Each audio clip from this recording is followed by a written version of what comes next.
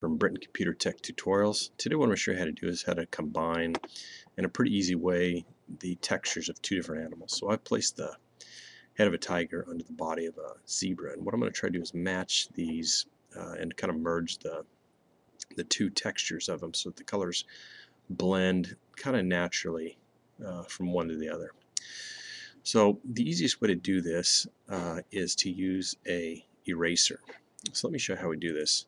We're going to select an eraser tool, but we're going to change a few things. The first thing is we're going to change the brush. We want to use a brush that erases out in an irregular pattern. If you use a circular brush, it won't do quite as good of a job because you'll be able to see round circles in it. And you want it to do it irregularly, so it's harder to determine. This one I think will work pretty good. The next thing we're going to do is we're going to change the opacity down to maybe 25%, somewhere in there. And what we do is we make sure that we're on the tiger layer. So we have the tiger layer and we have the zebra layer. So we're going to erase out the tiger so that the zebra starts showing through. And we're going to work on this line. What we do is we just keep pressing.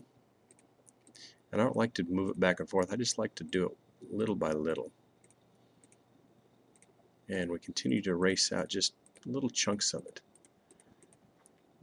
And you can start to see the texture starting to come through. I'm going to change the size of this a little bit, and I'm actually going to go to a flat one because I want to do a little bit more erasing right here. If you want to erase out fully, it is actually better to use a solid one. See how that will kind of match up with that. Then you can kind of just slowly erase out there. I want to erase out some more right there. I want the mane of the zebra to show up more there. And we continue to do that, letting more and more of the zebra show through while it blends from the blends to the tiger. Now there's one more problem. You got the head sticking through here, and the way I like to fix that is with the smudge tool. I like to smudge the background to move that up. So what I'll do is I'm going to take this background and I'm just going to make sure I'm on the layer of that, and I'm going to smudge it up. And I'll continue to do that until I smudge it up out of the way, basically behind the head of the tiger.